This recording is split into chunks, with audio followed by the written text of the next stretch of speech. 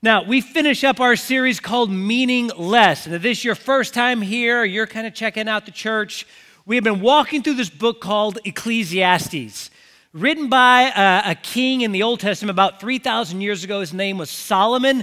Solomon was the son of King David. And maybe you know about David and Goliath.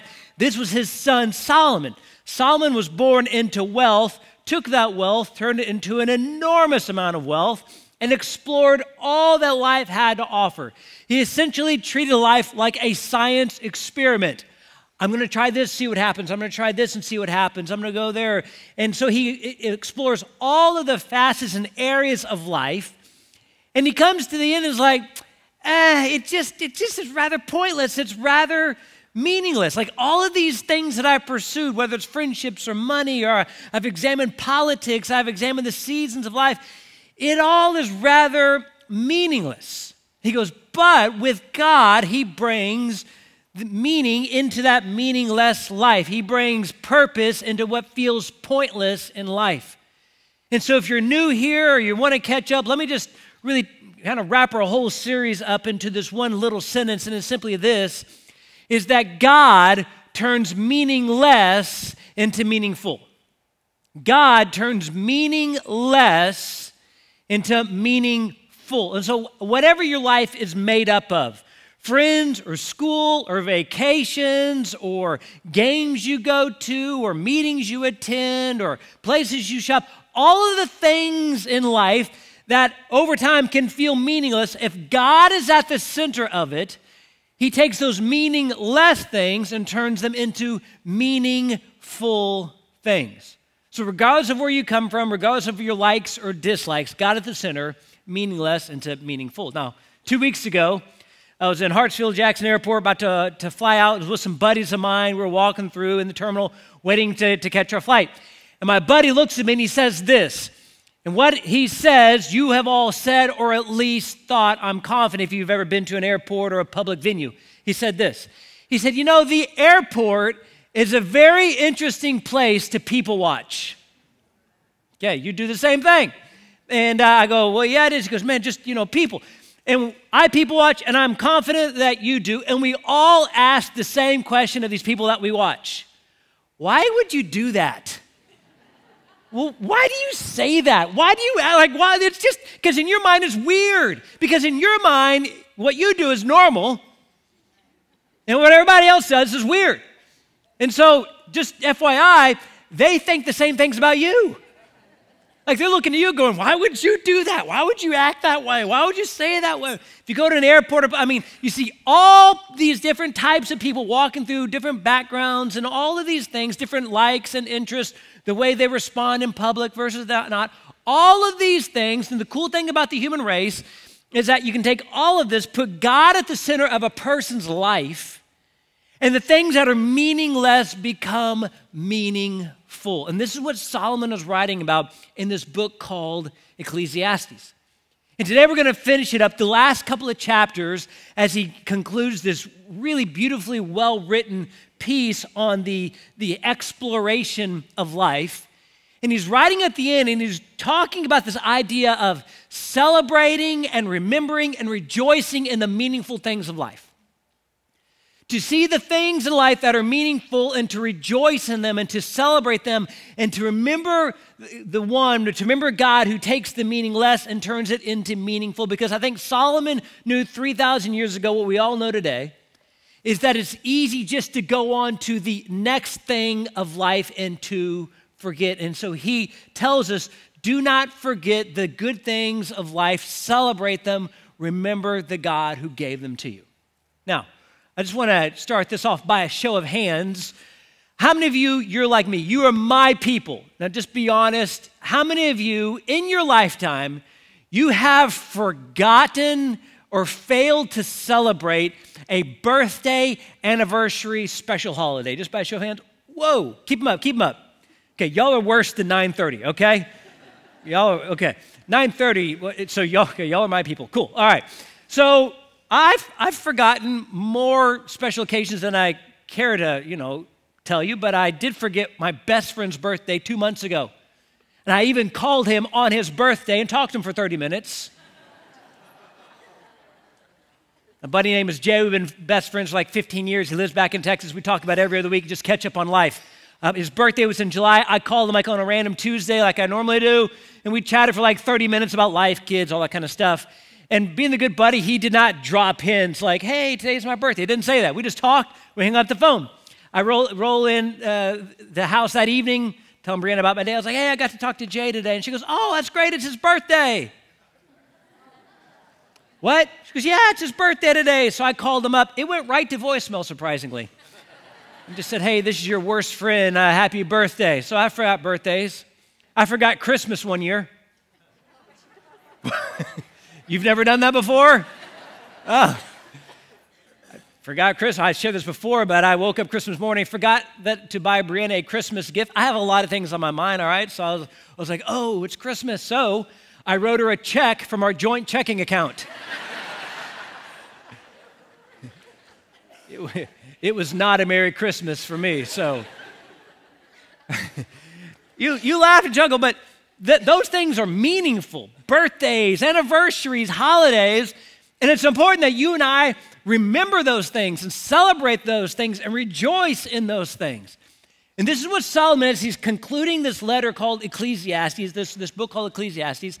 He's going, do not forget your Creator and rejoice in the life that He gave you. If you got a Bible, grab it, go to Ecclesiastes chapter 11. Ecclesiastes chapter 11, we're going to pick it up in verse 7.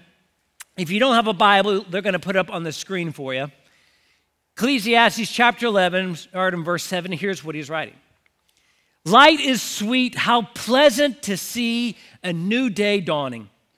When people live to be very old, let them rejoice in every day of life. But let them also remember there will be many dark days. Everything still to come is meaningless. Young people, it's wonderful to be young. Enjoy every minute of it. Do everything you want to do. Take it all in. But remember that you must give an account to God for everything you do. So refuse to worry and keep your body healthy. But remember that youth with a whole life before you is meaningless. And so this first part, he's talking about rejoicing in life. Young and old, covers the full age spectrum. Young and old, rejoice. Rejoice in the life you have. Rejoice in every minute, every day. And he goes, yes, there's going to be bad days to come. Yes, there's a flip side of that coin. But first and foremost, he goes to rejoice in the life that you have. And he continues on, chapter 12. Chapter 12, verse 1, he continues on. He goes, don't let the excitement of your youth cause you to forget your Creator. Honor Him in your youth before you grow old and say, life is not pleasant anymore. Remember Him before the light of the sun and the moon and the stars is dim in your old eyes and the rain clouds continually darken the sky. So now he shifts gears to remembering your Creator. Now, verses 3 through 5, Solomon gives a very graphic description of the physical body getting old. I realize that there are kids here in this room, so to help you avoid an awkward conversation at lunch, we're going to jump to verse 6. Some of you want to know what verse 3 through 5 says, don't you? And go read your Bible. All right, verse 6.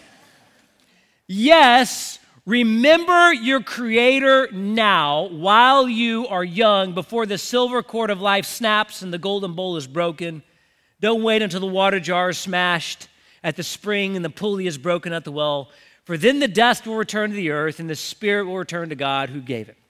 So he covers these two big ideas, rejoicing and remembering. Rejoicing and remembering. And I'll just phrase it for you this way. It says to rejoice in the life that you have and remember the one who gave it to you.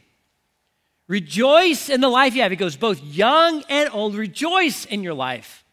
Enjoy every minute of it. And he goes, both young and old, remember your Creator, remember the one who gave it to you. Rejoice in the life you have, remember the one who gave it to you. I want to talk about those two big ideas for just a second when it comes to your life.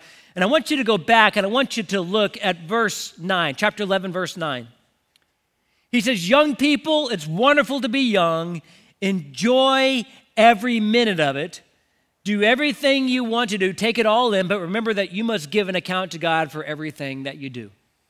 So to both young and old, his first and foremost, he goes, to rejoice in the life that you have. In Philippians chapter 3, verse 1, the Apostle Paul would say this, whatever happens, my dear brothers and sisters, rejoice in the Lord. I never get tired of telling you these things, and I do it to safeguard your faith. Because I think Solomon and the Apostle Paul knew what we all know today. And that life will give you plenty of opportunities to cry, to be angry, to hurt, to feel pain, and to complain about all the things in life. Life will give you many of opportunities like that. But what Solomon is saying and what Paul is saying to us today is those things are going to happen, but first and foremost, to rejoice in the life that you have. God has given you a life. Wealthy, poor, famous, not famous. Solomon goes, you have a life that's been given to you by the creator of the heavens and the earth. He goes, rejoice in those meaningful moments. When God takes the meaninglessness of your life and turns it to meaningful, when he takes things that feel pointless and gives them purpose, he goes to rejoice in that. Paul says it grows your faith when you do that. It takes no leadership or self-discipline to complain. Complaining is super easy and doesn't accomplish a whole lot. Nobody gets inspired because they complained. Oh man, I admire them. Why? Because they complain about everything. What? Oh man, they are the best complainers I've ever met. Any ailment, any issue, any concern, they are the first to complain about, and it's inspiring. No, it's irritating. He goes, rejoice. Yeah, life is going to throw you some bad things. It's not going to go the way you want. If you're a perfectionist, you just got to realize life isn't perfect. It's never going to be hitting on all 8 cylinders all the time, every day for the rest of your life. There are going to be some issues, but the things in your life, look and find ways to rejoice. Now, I'm just going to be honest with you, and I think you're my people, so I'm just going to lay this out there. I don't know why this is, and I could be alone in this, but now for like the next 8 or 10 weeks, when football season is back in, life feels better to me. Okay, now this could just be me. But 2, 3. Like, I love Saturday morning college game day. And I love it when the temperature is going to drop like another 20 degrees. And I like wearing a sweatshirt. And I love watching college game day and to see all the things. But you'll see this if ever you watch it. They always run these human interest stories.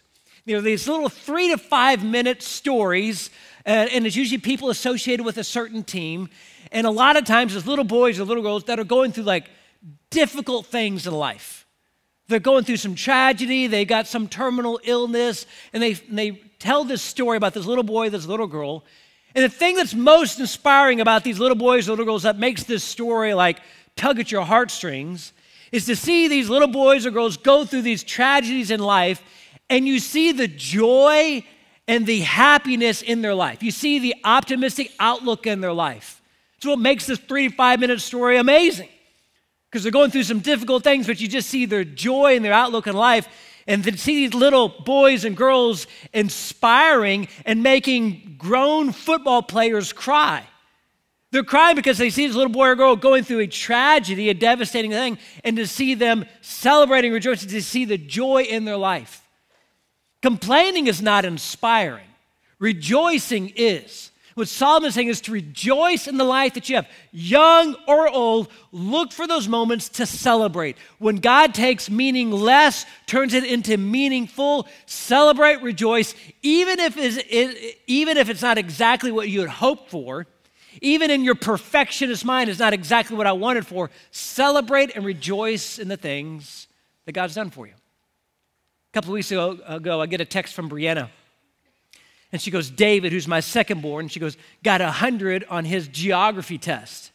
Now, my oldest Daniel, his view on school and experience with school is the same as Brianna's. It just comes easy to him.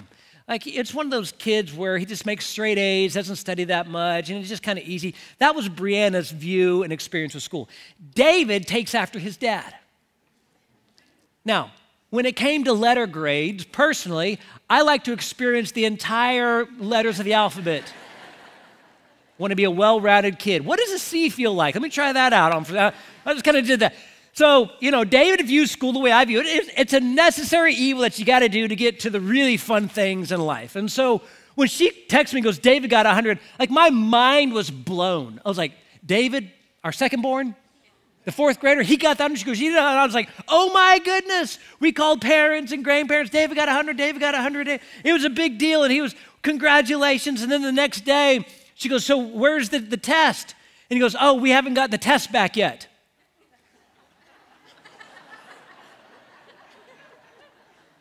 How do you know you got 100? Well, I just felt really good when I took the test. Because I filled in all the blanks. I was like, man, I appreciate the kids' optimism. Like, kudos for you, dude.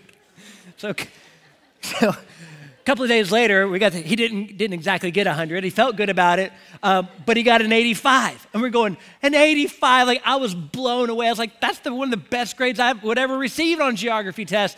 So we celebrated. We called parents and grandparents, and David got an 85, and he's like, oh my goodness. I mean, like he won the Super Bowl, and we celebrated.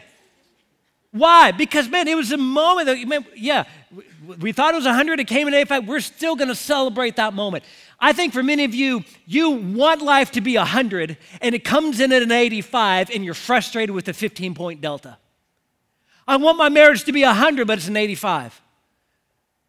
I want my finance to be at 100, but comes in at an 85. I want my career to be at 100, but it comes in at an 85.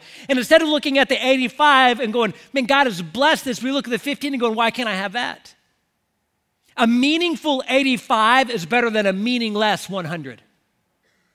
A meaningful 85 in an area of life that God is blessing is so much better, so much more fulfilling than a meaningless 100 of perfection, whatever you think. So what Solomon is saying is going to rejoice in the life that you have. Wherever you're at, going, God has given it to me. He's at the center of my life, taking meaningless, turning it to meaningful.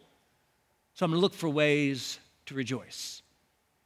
Then I want you to go and I want you to look at chapter 12, verse 6. So he talks about rejoicing, and then he talks about remembering. I want you to look at verse 6. He says, yes, remember your Creator now while you are young, before the silver cord of life snaps and the golden bowl is broken. Well, what he's saying is remember your Creator now. Not tomorrow, not next week, not next year, not next time you get a raise, not next time your kids do something great, not next time you go on a date with her. Now. To remember your Creator now. And if you're like me and you're wired like you're a type A driven personality, this is a difficult thing to apply in your life. I'm a guy going, man, thank you, Jesus, appreciate your deliverance, but I'm on to the next thing. I'm on to the next opportunity. I'm on to the next issue I got to tackle, the next problem I got to solve. And it takes self-discipline going, no, remember your Creator now. Not next week, not next year, not next time it comes around, but now look back going, oh, God is faithful. God does heal. God does restore. God does answer prayer. Because to remember your Creator now before it is too late. And it's almost like Solomon was writing in the year 2019. Remember Him now before another thing is put on your schedule. Remember Him now before another thing takes your energy. Remember Him now before another thing takes up that valuable space in your brain. Remember Him now. Because I think for many of us, it's easy to forget to remember.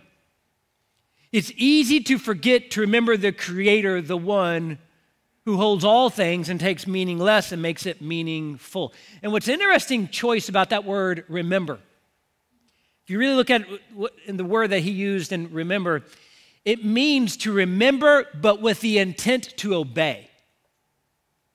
So it's not just remember and think about, oh, that's great. It's to remember with the intent to obey. It's to go back and go, oh, He's been faithful, so I'm going to continue to follow Him. Oh, He's healed before, He's delivered before, so I'm going to continue to walk in faith and obedience to Him.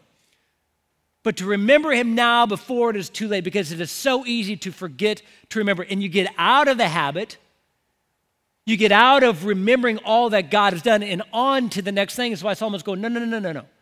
Rejoice in the life you have, but do not forget the one who gave it to you.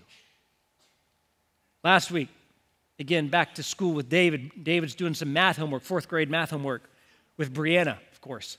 And they're at the table, and Brianna goes, hey, I need you to help David with something. I got to go do something else. And I go, what are we doing? She goes, we're doing subtraction. I was like, okay, awesome. I got this. And she goes, where you got to, it's a borrow, carry. Carry, borrow. You know where you take one over? You don't even know either. All right, so it's fourth grade math. She goes, well, you can borrow it. And I was like, oh, yeah, I got this. So, it's like 898 minus, 104 or whatever, something like that. So I'm up there, and I'm showing David. It's like, oh, yeah, you just cross this out, and you put it over here. And he goes, why? I don't know. It's what you do. I don't need to just borrow it. Just move it over. Just all you got. It's not that hard. So I started doing all this math and figured it out, and I got the answer. Now, I'm a full-grown man. And I did the math, and David's watching me, and I go, here's the answer. And you're going, something's not right. You ever had that feeling? Like, I'm not the sharpest knife in the drawer. Like, I've never, thought that, but I'm going, I don't think this is right, but maybe it is. And so I was like, there it is, circle the answer. And Brianna's there, and she goes, seriously? I was like, oh, I was off by like a whole 100. Like, I completely forgot to borrow one. I stole it instead of borrowing it, apparently. Whatever, I don't know what I did.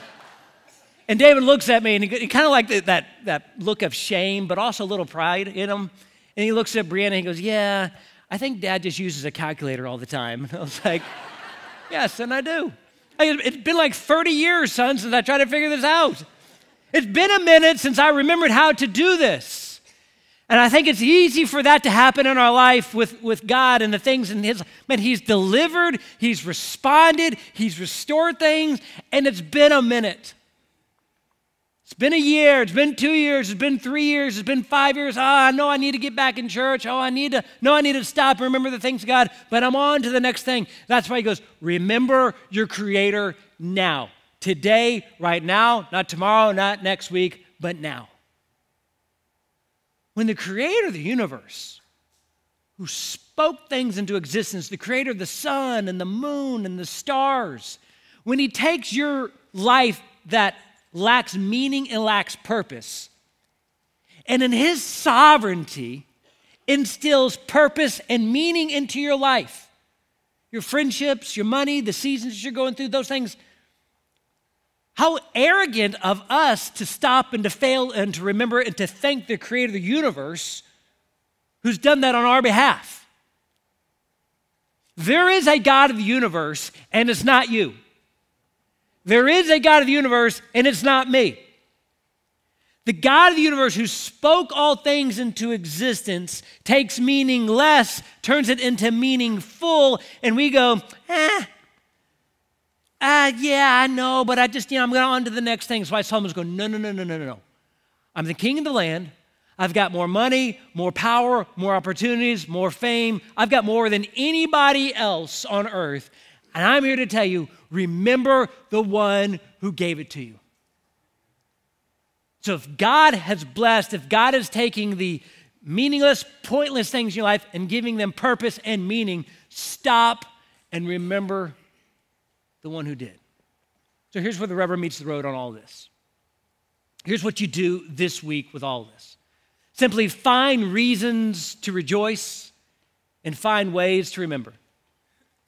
Find reasons to rejoice and find ways to remember. So this week, starting this afternoon here at lunch, just say, Lord, for the next 7 days, Lord, open my eyes. Lord, let me find reasons to rejoice in my life. I'm not hitting at 100, but man, I'm at an 85. I'm at a 75. I'm somewhere in there. But God, it is a meaningful 75. It's a blessed 85. And so God, let me find a reason to rejoice in that. And Lord, help me find ways to remember. It's sunrises and sunsets. It's looking up at the stars at night. It's watching your kids learn to walk or your grandkids learn to walk. It's good food, it's fresh air, it's blue skies, it's sunshine, it's looking at the lake, at the ocean. It's stopping going, God, remember that you're the Creator of the universe. And you take my life, the things in my life that are meaningless, and you make them meaningful. And so I stop and remember. Find reasons to rejoice and find ways to remember. And the reasons to rejoice can be super tiny and super small. It's just those little moments those little things. It's really what do you set your eyes on, the things of God and the blessings of God or the frustrating things of life.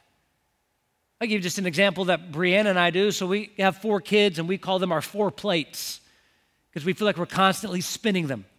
And they go from age 12 then to age 4, and so we're constantly spinning and we're responsible for their mental, physical, spiritual well-being, their education, all of these things in life. And as a parent, you've been there, you're constantly spinning plates.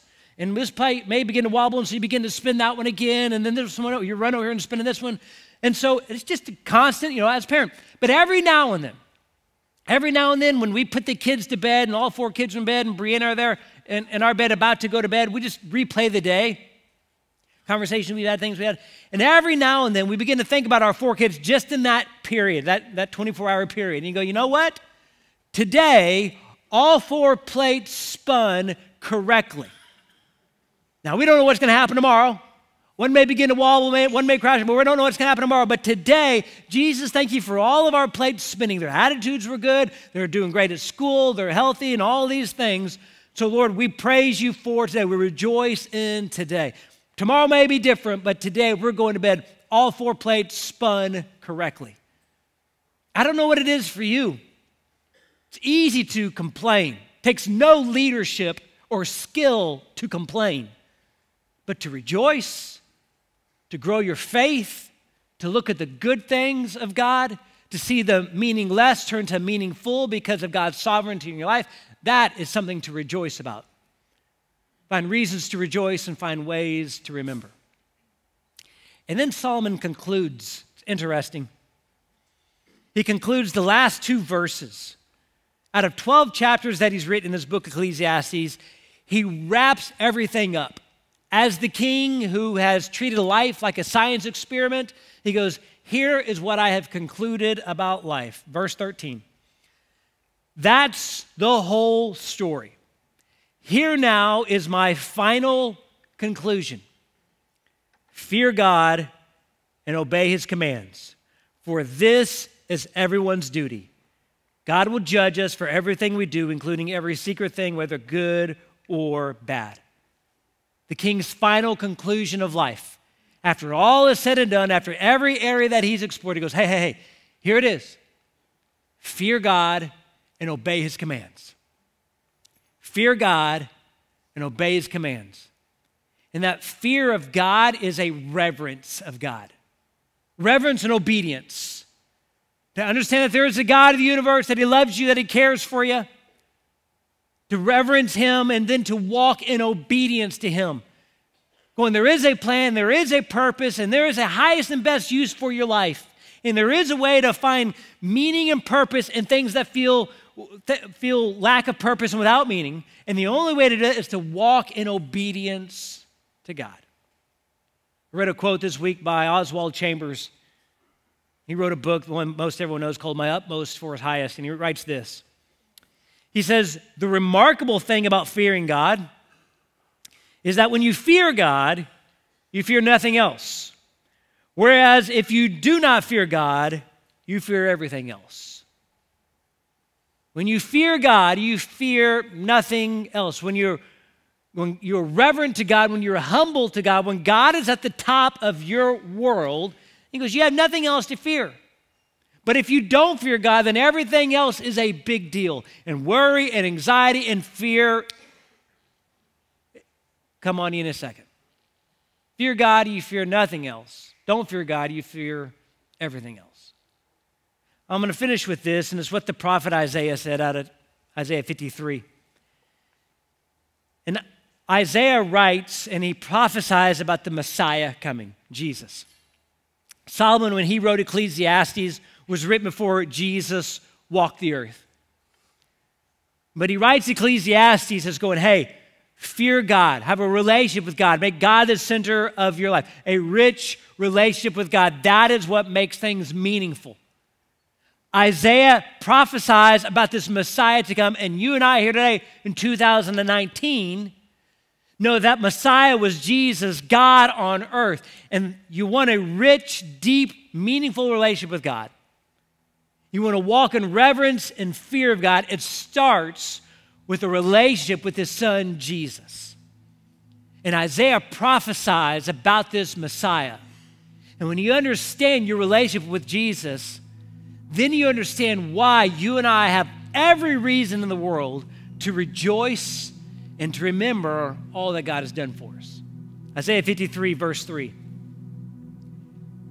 He was despised and rejected, a man of sorrows, acquainted with deepest grief. We turned our backs on him, and he looked the other way. They turned our backs on him and looked the other way. He was despised, and we did not care. It was our weaknesses he carried. It was our sorrows that weighed him down. And we thought his troubles were a punishment from God, a punishment for his own sins.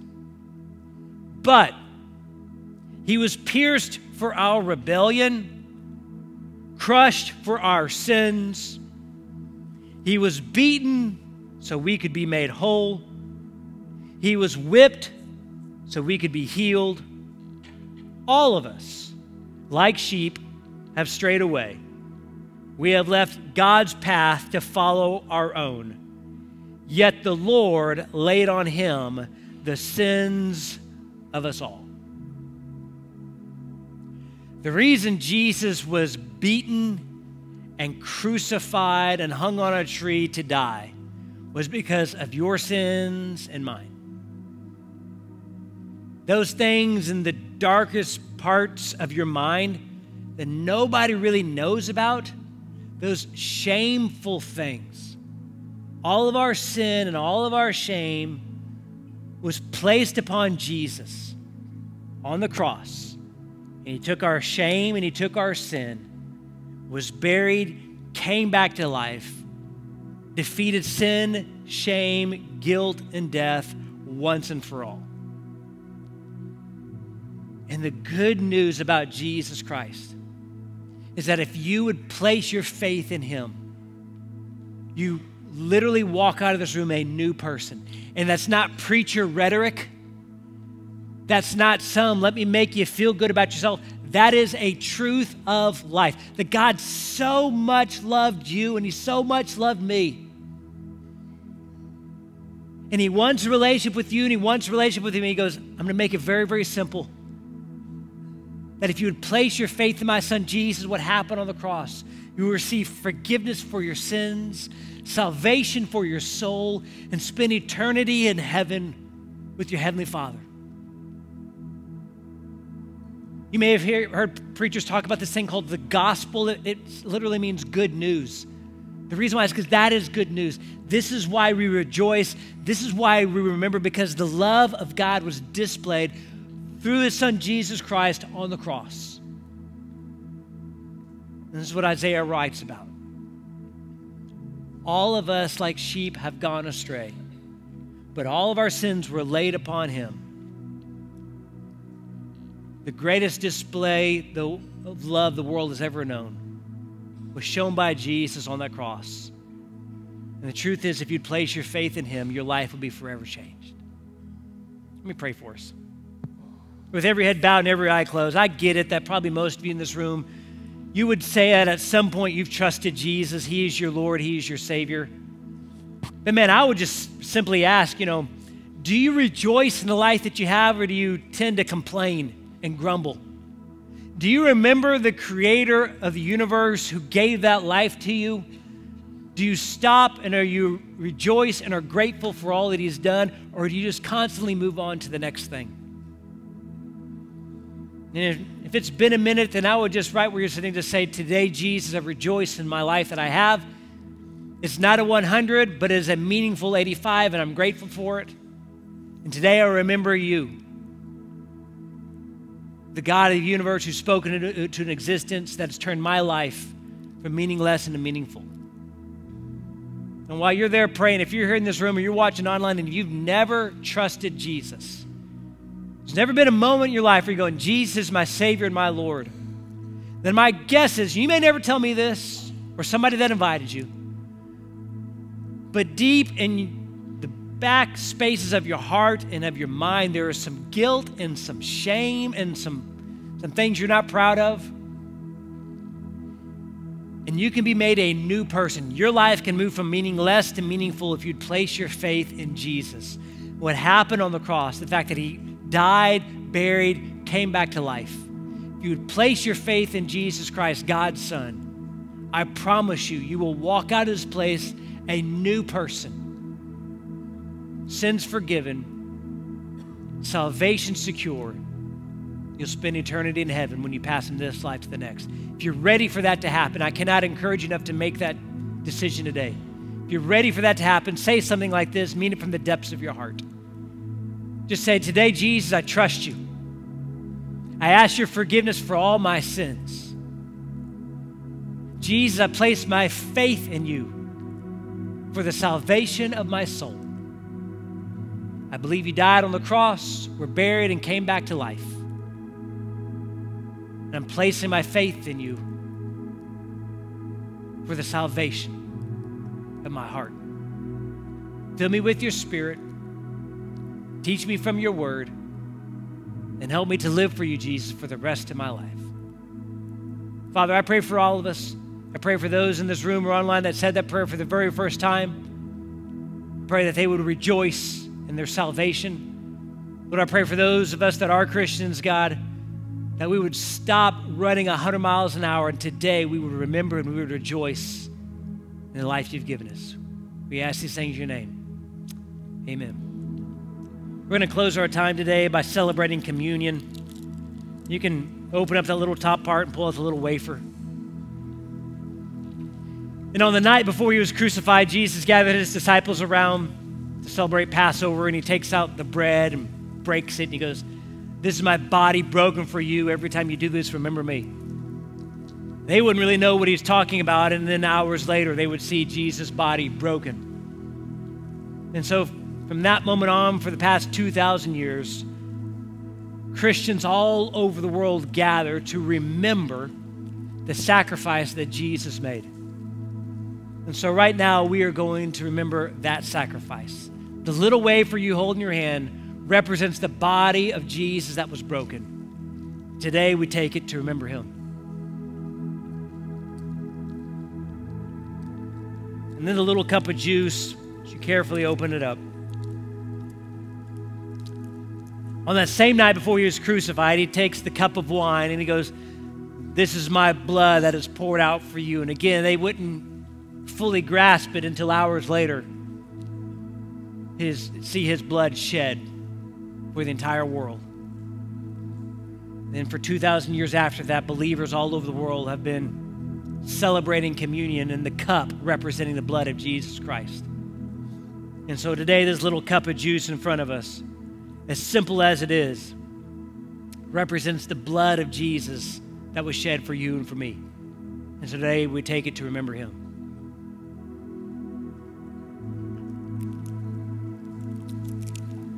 I've asked Sean to close out our service with this song called "Man of Sorrows." It's an older song, but it's taken out of Isaiah 53, the verses that we read at the end. And I just want you to focus on the words of what he's about to sing. And then halfway through, he'll tell us to stand up to sing it. But let this song be a moment for you to rejoice in the life that you have and to remember the one who gave it to you.